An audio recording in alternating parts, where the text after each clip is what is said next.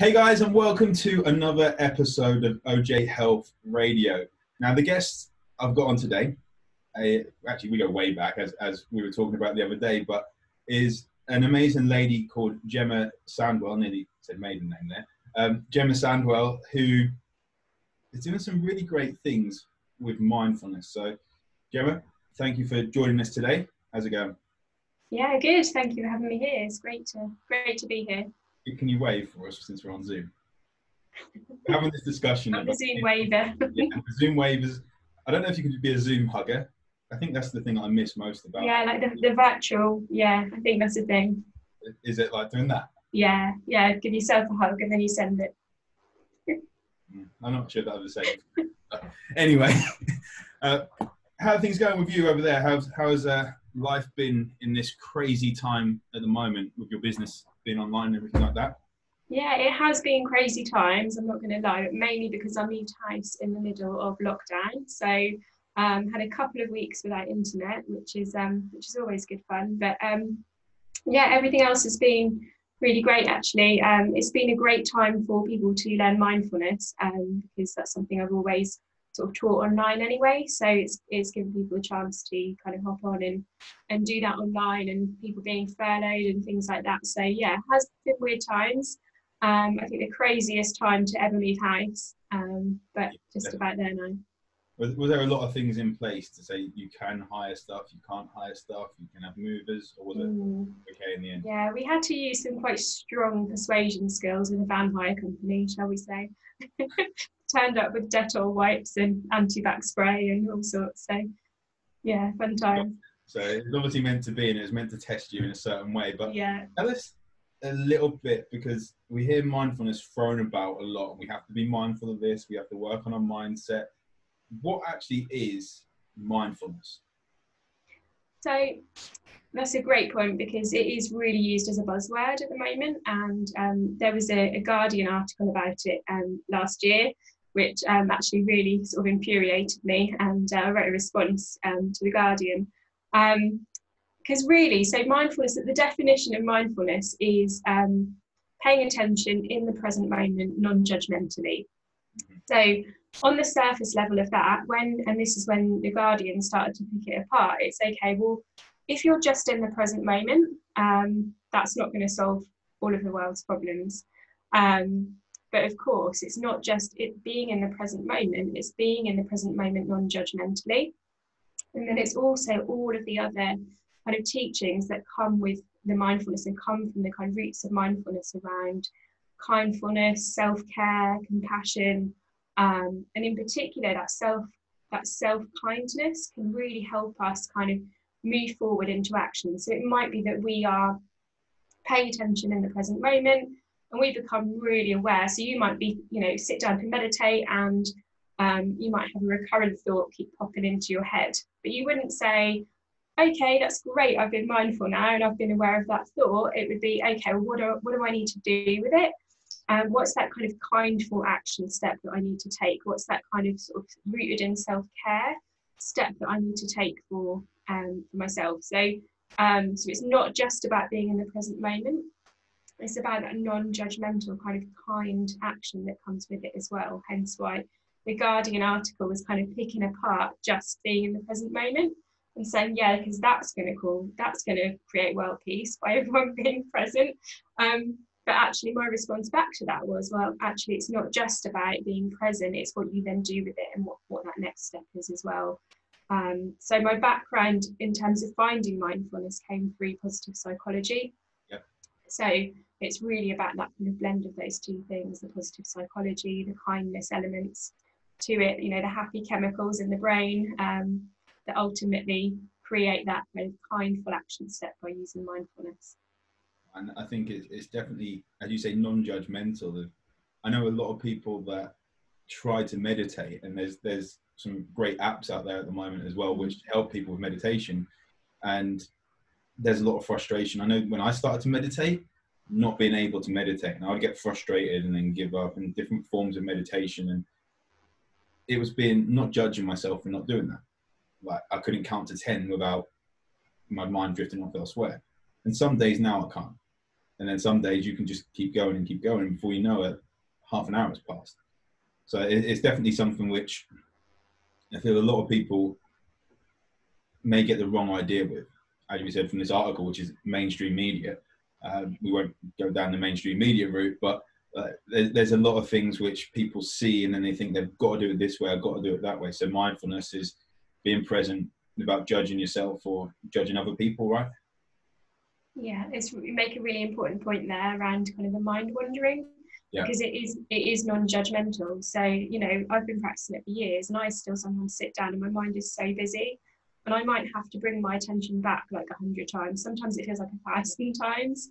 But sometimes that's just an awareness of like, okay, well, I'm a busy entrepreneur, so I'm going to have lots of things going on, and therefore it's okay that my mind may wander off. But each time I bring it back, that's when those great changes are happening from a neuroscience point of view in the brain. So yeah, definitely not beating yourself up about it. In fact, some days your mind might be busy, sometimes you might find like real clarity and silence, but whatever comes up, treating it with that non-judgment. Yeah, it's definitely, I've not heard it described like that, but that's a very good explanation. Like that's kind of a Gemma, probably a Gemma take on it. Gemma is new thing. So we go way back, I think, like 16 years old, I think, something like that, 16, 17, like. Yeah, we were 16 when we met. High school and college, basically, what it was over here, sixth form. Now, I've seen you like change and grow into this amazing women like from afar when you've done your TEDx talk, and now with your business growing. And we had a meeting a few years back, I think, while you're in the corporate world. How did you get into mindfulness? Just tell us what actually spurred you on to say that this is the route I want to take. Like, my life is going this way and I want to go this way. What actually made you do that, and how did you do that? So, as you said, I was in the corporate world, and I'd studied psychology. So when we met, when we were at college, I was studying psychology then, and I loved it, but it just didn't give me like the practical tools. So I wanted to kind of get out there and I wanted to help people with it, but it was just really kind of theory based. And then in 2013, 2014-ish, I discovered positive psychology. And studied that, and that started to really give me the practical tools to sort of start to help people, and mindfulness was part of that. So I studied positive psychology in central London, you know, which I'm a natural introvert, I'm a highly sensitive person, and being in central London is really overwhelming for me, but I found it one of the most incredible calming times in my life. And it's because we started and ended every day with mindfulness practice. And I just remember being in my hotel room afterwards, just crying, like, oh my God, this stuff is like, this is life changing. So that was kind of like my first window into mindfulness. And I was starting to find I was a lot calmer. Like, my friends and family were saying, like, you're a different person to be around. You're a much nicer person to be around. You're not this stress head anymore. What were you saying you were before? Yeah, I was a stress head before. So, so in my corporate, I've done various roles throughout the years, and in my corporate career, I had this real disconnect because I was working in IT. I was a release manager, so I was managing IT programs, and I had all this like skills and knowledge about the brain, but I didn't know how to combine the two. So, positive psychology and mindfulness for me just kind of brought those two elements together. But what I didn't realise was I kind of went straight into the mode of, oh my gosh, like, everyone needs to know this, my team needs to know this, you know, we're going to be an amazing high performing team with all this stuff. But actually, at my core, I had a load of anxiety that I'd just not dealt with, and I'd always kind of passed it off as, oh, everyone gets nervous before, you know, meetings and things like that. But it was so bad, I couldn't even, in a meeting with like 10 people at work, I couldn't even speak up at that meeting. I just had like complete imposter syndrome. I would actually physically shake with anxiety. It was really, really bad. So mindfulness kind of helped me to make friends with that a little bit and go, oh, hello, anxiety, are we going to be here today? And that non-judgment element of, okay, it's okay. Like, you know, let's, you know, going to London with work was really, really stressful. And I'd just be like, oh, hello, anxiety, you're going to come with me to London today? And then I'd be like, what do we need to do to almost like treat it like a friend? What do we need to do today to bring in that kindness and self-care? You know, let's have a cup of tea on the train and, you know, leave London a bit early. So it really kind of unlocked for me that there was actually more going on with that, and that was okay, and that I could talk about it. That then led me to becoming a mindfulness teacher, because I was like, I just want to teach this stuff, you know, share my story in a way that really helps others. So I went and trained with Shamash Aladina, who wrote Mindfulness for Dummies, amazing guy, became a mindfulness teacher. And then that led me to in the corporate organisation I was working in, a couple of people had started to hear I was doing some mindfulness training and said, can you come and teach mindfulness to some staff? Fast forward 2 years, I'd done a tour of the UK, visiting every regional office, training mindfulness to over 1,000 people across the UK. And in one of the sessions, this guy came up to me and said, I love your voice. Like, it sounds a bit creepy, I promise you it wasn't. I love your voice. Is there any chance you could record me some meditations and I'll pay you? And I said, well, I can't really do that. But I was thinking about setting a business up. And he was like, you definitely should set a business up, because I would buy your meditations today. So that was 2017. And so I went away, set up the happiness branch, and kind of ran that on the side as a bit of a side hustle for 2 years, and then reduced my hours in the corporate world to part-time. And I was training in mindfulness. I was doing mindfulness workshops, I was doing positive psychology workshops, and strengths coaching as well, in various organisations. And yeah, then eventually I sort of took the leap and went into business full time, and sort of shared all of me. I was knocking my desk apart as I'm talking. You get so excited, like, yeah, so exciting that you just knock everything over. Yeah, there's that angry Gemma coming out. Yeah, yeah. You essentially, I think we connected a few years back. We grabbed a coffee, and you were telling me that they actually basically made this role for you, and then you were then about to go on that. So it's pretty exciting to see that it actually impacted over. Well, it would have impacted more. Yeah. When I went to, there's a guy called Leon Logothetis, and he's got a series called The Kindness Diaries, and I met up with him over in LA area, and I said, I want to impact 1 million people, and he said, well, you probably already have. You think every one person you've helped has got their family around them. You've impacted them, say there's 10 people around them, and they impact 10 people, and so on.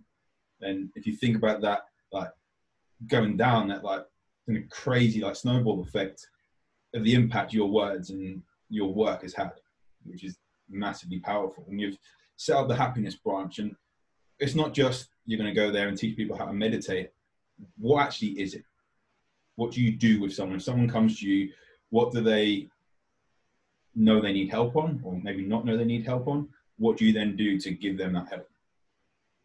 So I work with mainly highly sensitive entrepreneurs, and I blend the tools of mindfulness, coaching, positive psychology, business, and a little bit of spirituality to help them as well. So I bring together all of the tools that I have learned, and I've shifted my own life. You know, from being that person in the meeting room not able to speak to 10 people, to on stage doing my TEDx in front of thousands of people, and running my business full time. So it's kind of bringing together all of those aspects of kind of neuroscience, business, spirituality, to help highly sensitive entrepreneurs. So we work through kind of what's your unique style and what your strengths are. So strengths are a really important part of positive psychology. You know, we can kind of tap into those happiness hormones every day, like a really practical level. We look at your human design, which is just incredible. Bringing in kind of those mindfulness and happiness techniques every day, you know, thinking about your morning routine, what you might need to sort of build in, so you're almost like preloading with those happiness hormones before you start your day. And actually another important thing for kind of highly sensitives and empaths like myself is also that awareness that anxiety isn't necessarily always your anxiety. So being highly sensitive, you can sometimes pick it up from others as well. So, you know, thinking about how we kind of clear some of that stuff out and maybe process some of our triggers, to really kind of get you moving forward into that state. Is that when people, if their energy is low, your energy gets lower? Like we just absorb that energy. Or if they're feeling depressed, if they're feeling low, we kind of take that on board? Yeah. Okay. Yeah, so there's some, I've noticed. And there's some research coming out now around the quantum physics of this as well, in that actually, in that actually we can impact, can't we, on each other's emotional, physical states. So it really makes a difference being aware of those people we have closest to us, those people that we have around us, in order to make sure we're looking after ourselves. Because if we're trying to look after ourselves, I suppose, and people aren't looking after themselves, having them around us is going to be harder for us to essentially do that. Definitely. I actually had a little bit of a rant about this yesterday on a live, which was about personal responsibility. Oh, I told them a couple of weeks ago. It triggered a few people. Did it for yours? I don't know yet. It might have done. It actually might have done. But yeah, sort of like 3 layers of personal responsibilities. This might resonate with you as well. Like the personal responsibility for yourself around, okay, for your self-care, for your health, for your well-being. Mm-hmm. Personal responsibility for your clients. Because if you are not practicing what you preach, then you are not helping your clients. And this comes from like a place of like deep care for people, because it's like they come first, therefore I put them first, not me. So you're not helping your clients. And then the third thing is like a global personal responsibility. As we know, there's a lot of fear and stuff around at the moment, and the more we kind of feed and breed into that fear, is the right word, we start to kind of escalate that fear. So we've got like a global responsibility to actually shift ourselves into that elevated state, because that's going to impact on a global level as well. So it's not just a self-care is a nice fluffy thing to do. Actually, there's a real kind of responsibility that lays behind it. Yeah, that's a powerful thing there. And I think if we all took a bit more responsibility, and I think awareness is going to be a big thing there, because you might think we're taking responsibility, and especially I know a lot of them working with entrepreneurs just like you do. I know a lot of people will put their clients first before them, but in order to do that, they're not then showing up as the best person they can be for their clients. So it's which came first, the chicken or the egg? How do we focus on doing that? How would you do that with someone that they're burning out, they haven't got the time, they know they need help, but they just can't fit it in? How would you start speaking to that person? Because there's going to be a lot of people listening to this that know they need help and they know they need to reach out. How would you start working with someone? Because it's not going to...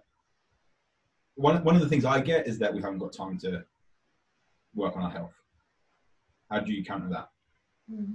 So a lot of it I find is actually mindset. So I'm an accredited coach, and actually when we get into the coaching and we dig away at some of those stories that we tell ourselves around not having time, a lot of it is mindset. So there's a lot of guilt around spending time on ourselves. So we would work on some of those limiting beliefs and blocks that were happening there, to look at unlocking some of that stuff. But also we'd start really small. So if it was so the minimum time that meditation has been shown to work is 6 minutes.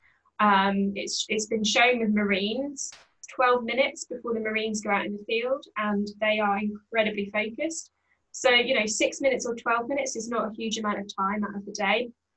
But even if I have had challenges if I don't even have 6 minutes. So then it'd be like, okay, well, let's start really small. So what are the things that you do every day? Okay, I boil the kettle. And then what we start to uncover is, I boil the kettle while I'm scrolling through Facebook. So it's like, okay, well, while the kettle's boiling, you're going to meditate for 2 minutes, or even just take a few mindful breaths. It's just those really small habit building, really. I heard a lovely thing about yoga. It said if you feel like you haven't got time to do yoga, but you really want to create a habit for it, then roll out the yoga mat every night. So it's there every morning, and every morning just commit to standing on, I'm sure that this is similar for some of the stuff you do with your clients, Ollie, just stand on the yoga mat for a minute. And you're just going to make that commitment. And the likelihood is you're in your yoga clothes, you stand on the mat, the likelihood is you might then even do 5 minutes of yoga. Sean Aker, he's one of my he's, you know how people have like celebrity crushes and stuff. I have like positive psychologist people that I admire, and mine's still Gemma Atkinson. Yeah. Has been for like 15 years. Nothing changes then. So yeah, Sean actually liked one of my tweets the other day, and I was like, oh my god. So he talked about how he put his remote control in the other room, and he put his guitar on the sofa, so that when he comes home, it's easier for him to pick his guitar up and learn his guitar than it is to turn the TV on. So it's like those little kind of incremental habit changes where we'll start to build them up. But a lot of it is about mindset. So there's some kind of stuff to clear the way first. Yeah, that's a powerful one. So what would you say, we've got meditation, what would you say is a good morning routine that you know works for you? Because everyone's going to be different, as we know. What is a good morning routine that works for you, that gets you, I'm not going to say fired up, I think that's quite an American term, but gets you ready for the day? Let's be British and be... Yeah, depends what I've got on that day. Sometimes I'm like... like dancing around. Yeah. Yeah, so it's the things I talk about in my TEDx. So it's the meditation, so even if you've got a few minutes, journaling, you've got exercise, you've got gratitude. So sometimes I will combine journaling and gratitude. So if I start to journal and then I'm like, sometimes I'll write, I don't even know what I'm going to write today. And if I'm particularly noticing that I'm feeling like a bit tired, a bit low, then I will make myself write a page of gratitudes. And this could be like, sometimes it's, I'm really grateful for this cup of tea. I'm really grateful for the cat, you know. Yeah. It could be anything. When they do gratitudes, they think it has to be a big thing, but it could be simply that I'm grateful for the fact that we were going to put this live on Facebook, but it didn't work. But I'm grateful to have the backup of being able to record it. Or exactly. Those sorts of things. It can be something so small, like you said, a cup of tea, but then it spirals onto something else, right? Yeah, so important. And then the other one is, I think I've mentioned all 5 there. The other one is acts of kindness. So, but there's a slight warning with this one based on the personal responsibility thing, in that, you know, kindness is fantastic and it works because it activates our mirror neurons. So when we do an act of kindness and we see the response of that person, we get like a double boost of happy hormones. But it's really important, and I've seen it a lot, and I don't like this phrase in these times, but I've seen it a lot where people are just, you know, going out and doing these acts of kindness without actually really looking after their own self-care, and they're almost doing it as a distraction. So it's just really important that those acts of kindness come from a place where you're really nourished. And this is a phrase which I'm sure I've stolen from someone else, which is, imagine your cup is overflowing into your saucer, so you can give that saucer to someone else. So rather than just your cup is full, your cup is actually overflowing. So you're in a really great place. Yeah, so you built your daily routine. What happens if you get thrown off? So this used to happen a lot when I used to go to London. So I used to be very conscious. I had an early train to catch, and it was a bit of a catch-22 situation because London used to really stress me out, make me very highly sensitive and overwhelmed. So what I had to learn to do is to be quite flexible. Like lots of my clients have got children who will wake them up early in the morning and things like that. So sometimes I would have to get up a little bit earlier, and that would be okay. And it would really depend on, okay, did I get to bed early? Did I actually get enough sleep? Like sleep would always be number one. And then, okay, well, what can I do? So perhaps I will meditate for a bit on the train.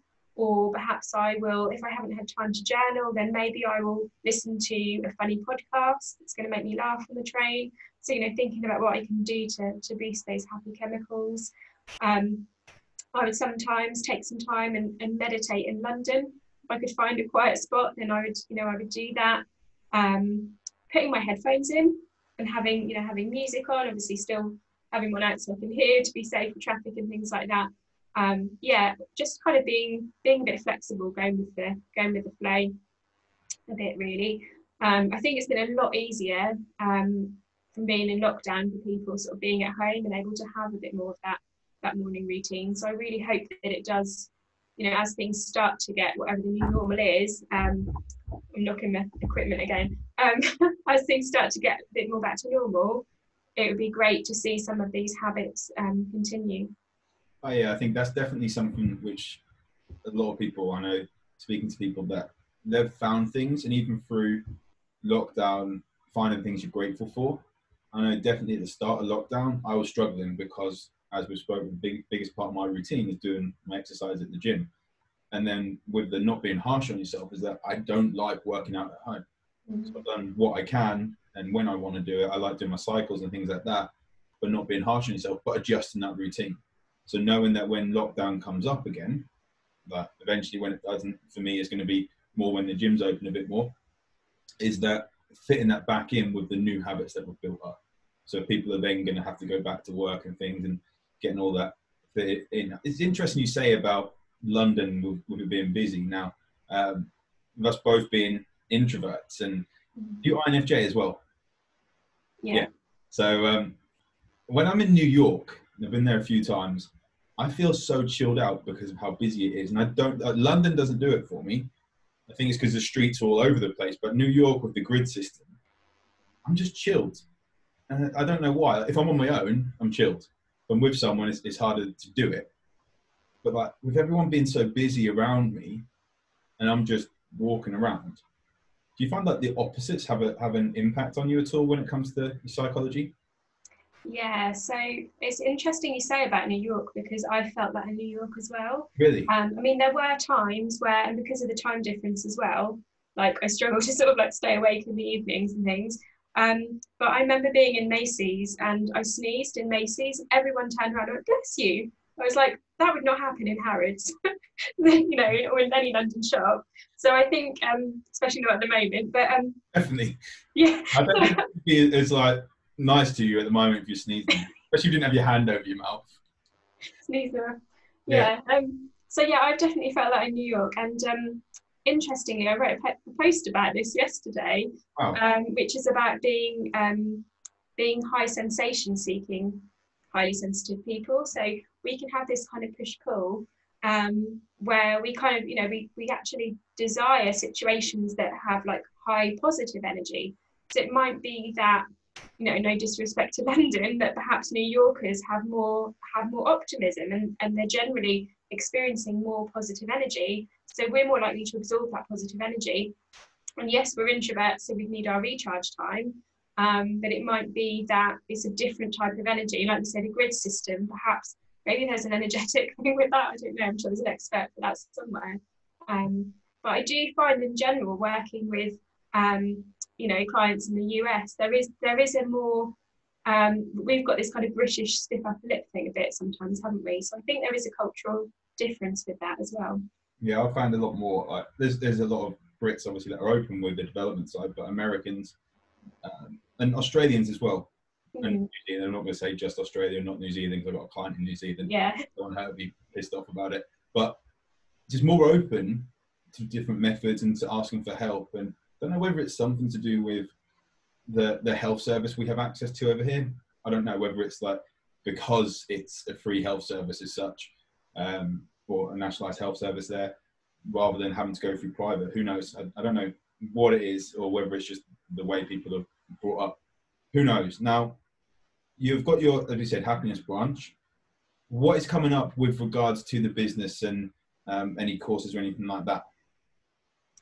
So I'm currently launching my new program, which is called the Shine Academy, which is bringing together like the last 13 years of my learning experience, training, where we are going to focus on, as intuitive entrepreneurs, what your unique strengths, what your human design is, and how we bring that into your business. So we start with sort of some techniques like the law of attraction and focusing in on your big vision and dreams, and then moving through, you know, how to clear that energy, process emotions, and how to run a business as an introvert, a highly sensitive person, and an empath. And we're going to bring in mindfulness techniques, bring in some kindfulness. You know, there's a whole term kind of spiritually at the moment about turning fear into love. Well, actually, I've got the science behind why that's really important. So we're going to kind of look at that and explore that and how we can create that as a habit. And we're going to look at We're going to delve a little bit into marketing with this as well, and look at kind of soul clients and messaging, and how to be sort of really magnetic to clients, but really starting with that grounding of who am I, what's my unique strengths in design, how I then run my business as a highly sensitive person, layering in those techniques, those habits, and then really soaring at the end. You're ready to go, ready to be released into the world. And how do you do that? It's all online? Yeah, so it's an online program. There's 3 options to take part. So there's a completely self-led option where you just flexibly work through the content at your own pace, but you're still part of the group. So we've got a private community for you. Then there's the standard option, which you get to join a lovely group, and we do group coaching sessions every other week. And you get full box of support from me as well. So you pretty much get me in your back pocket as a coach for that. And then we've got VIP. And for the VIP option, you'll also get to work with me one-to-one every month, as well as the group coaching. And just because I like to blend science and spiritual, the VIP option are also getting 2 Reiki sessions from a Reiki master, because that's one of the things that's really helped me, is this kind of understanding of science and spiritual, and actually how it's kind of one of the same. So kind of releasing any blockages kind of energetically, as well as working on your mindset as well. So you get all of that included. Sounds pretty amazing. Is it, 8 weeks, 10 weeks? How long? It's actually 4 months. So wow. You get to work with me for 4 months. So it's really comprehensive. And how do people get in touch if they're interested in that? So you can reach me via, I'm on Facebook, I'm on Instagram, I'm on Twitter. I don't use Twitter so often, so it'll be Facebook or Instagram are the best ones, or you can reach me from my website, which is happinessbranch.com. What is your actual Instagram and Facebook? Instagram is Instagram is at the Happiness Branch. Okay, I'll pop it in the show notes. Now, you said something there, and it's the last thing I'm going to ask you before we sign off with this, about big visions. Yeah. What's your big vision for Happiness Branch and where you want to be going and taking this? So I absolutely love what I do. I love teaching mindfulness. I love coaching. So it's helping. It's coaching and helping those kind of big visionaries. I think just helping people to realize that they're not weird, they're not alone, and they don't have to play to that introvert or highly sensitive kind of stereotype. They actually can achieve their dreams. They can do a TEDx, they can stand on stage. There are no limitations. The universe is limitless, therefore we can be limitless. So it's being in that place where I'm coaching, empowering, inspiring people to do that, and giving back where I can as well. I'll have sponsored places on my retreats and on my programs as well. That's really important to me, because to help people that are really motivated and inspired but don't always have the opportunity to do it. So that's my dream. My absolute dream is to be coaching, group, one-to-one, helping those people to stand on stage and to speak their truth. I could go on. I'm going to stop now because it's like a massive vision. Seeing the change, and as I say, we go way back with seeing us both grow with businesses, and seeing you grow. This has been absolutely awesome, and building a good reputation for yourself. So I massively appreciate you coming on, guys. If you want to get in touch with Gemma, do so. I highly recommend her stuff. I know it's always going to be awesome content she puts out, and life-changing. You can see just from the actual testimonials on there, it's really impacted people's lives. So thank you for joining me. And thank you so much for having me. I've really enjoyed it. I'm very grateful for you today, Ollie. You're my gratitude for today. Thank you. Not a cup of tea for me. Yeah, for you today. Good. I appreciate it. Well, we shall speak soon. Thank you for listening, guys. Thank you so much.